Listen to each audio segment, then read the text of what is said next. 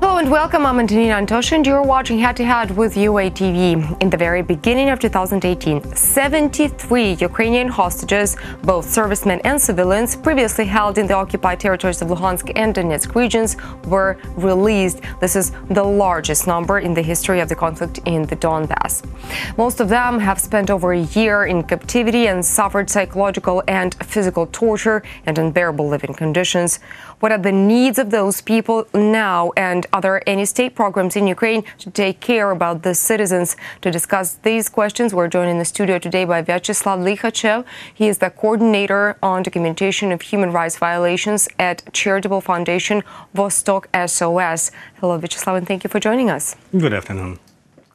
So you recently have held a press conference raising the issue on the needs and the problems of people released from captivities. What are those needs? People who were in captivity for years, and most of people who were come to freedom on the end of the previous year were in captivity from a year to 3 years. So those people who were, totally right, in unbelievable conditions, who were tortured, who were in a very bad psychological situation. So the first thing, what did they need? Of course, they need, first of all, medical and psychological assessment. And I want to say that the state, the government, learned this lesson from the previous exchange process, and now for this big exchange of the end of the previous year, the government gave those people medical assistance. They have possibility for a medical assistant in Feofania medical clinic near Kiev, and the special psychological aid also was possible for them. And the specialists were previously learned especially for this situation from our American and Israeli specialists who taught them how to deal with the specific problems of those people. But if we speak not about their urgent medicine needs, those people, they have totally ruined their routine social life. Most of them were from the territories which now are occupied. They lost their work. Wait a second. We'll just clarify that the government of Ukraine does get very much involved in the bringing those people released from captivity back to life. Has that changed since 2014? Is the Ukrainian government more active now? Yes, and this positive dynamic is very important. It is important to mention that there is a positive dynamic, because in 2014, 2015, where the very process of exchange was chaotic, and people, especially civilians, they just come to freedom with nothing, and nobody meet them, and government just didn't know what to do with them. And because what happens according now? to the legislation, there is no specific official status of the civilians who were captured. Now the government understands that not only members of military forces, but also civilians have those needs, special needs of medical and psychological assessment. And now there is a decision that the government will give them a kind of compensation. Are there any special programs to get those people back on track, psychologically and physically? They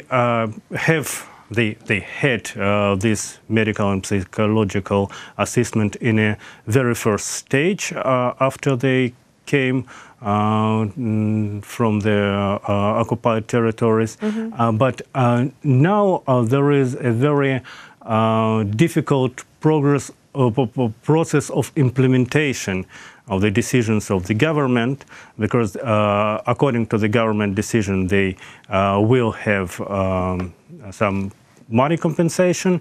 They will have some help with apartments with living, because most of them lost their own homes, their own flats on occupied territories. But when we go to the local administrations where people are now, they have no understanding what practical steps they could to do, because there is no clear process. That is what I was asking. Are there clear programs created and signed by the government that are aimed at helping those people to get back on track psychologically, physically, in terms of getting a new job, in terms of getting their social life back? At this very moment, no, there is no such kind of roadmap what to do, which is clear for any kind of governmental institutions and local bodies. On the path to get some? To organize them? Possible step is implementation of a special legislation about their official status, which is now discussing in our parliament, because according to our legislation, there is just no such kind of official category.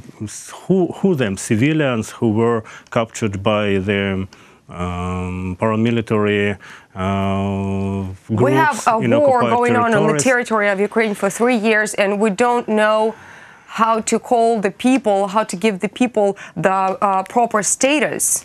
Exactly. For 3 years. Exactly. But it is not the only case, because only now, according to the new presidential law about so-called reintegration or reoccupation of Donbass, it is the very beginning of creation the legal system which make possible the legal understanding the whole situation in the East, because major of the Ukrainian legislation is the legislation of a peaceful time, which is totally useless for this very specific situation. So does this mean that those people who were held in captivity and then freed from captivity will get the help eventually, but it's going to happen over the course of years? And what about now? Sometimes local administrations from local budget gave them some assistance. Sometimes no. It is not systematically work. But again, the only way to change the situation is to change the legislation. But in general, what are the first core steps that need to be made for the person who has been released from the captivity? After their emergent medical assistant, they need some steps for resocialization. How do we achieve that? They need steps for reintegration to the society. How do we achieve that? How do we achieve this resocialization? They need to find job. They need to find place where to live. Well, clearly they cannot do it on their own. Who can assist them? Theoretically, government, the state. Practically, it's more civil society is active on this field.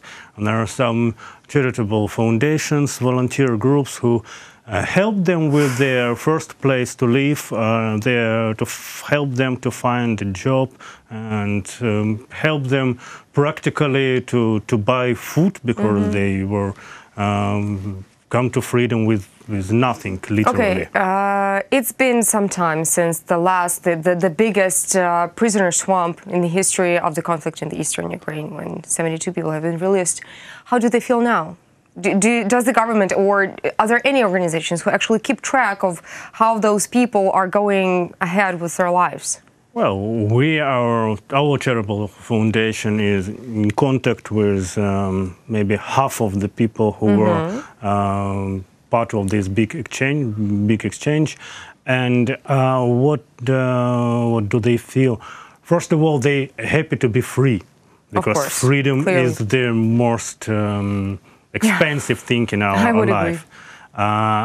Second, of course, they have some social and psychological problems, and there is a psychological, not a kind of therapy, but just a permanent assistant, because they just need to feel that they are not alone in this very hard situation for them. And of course, the help and assistance in some practical issues are also important, but most of all, they need just to feel that the society still remember about them, because it was a great national holiday when they come to freedom.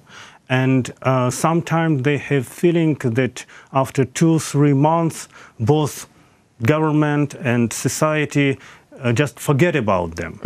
And to make them feel that they are not alone in their difficult situation, difficult social situation, economic situation, is extremely important for them. Okay. Thank you so much for coming and sharing this information with us. Thank you. That was Vyacheslav Likhachev from Vostok-SOS Charitable Foundation. Thank you so much for watching, and stay tuned with uatv.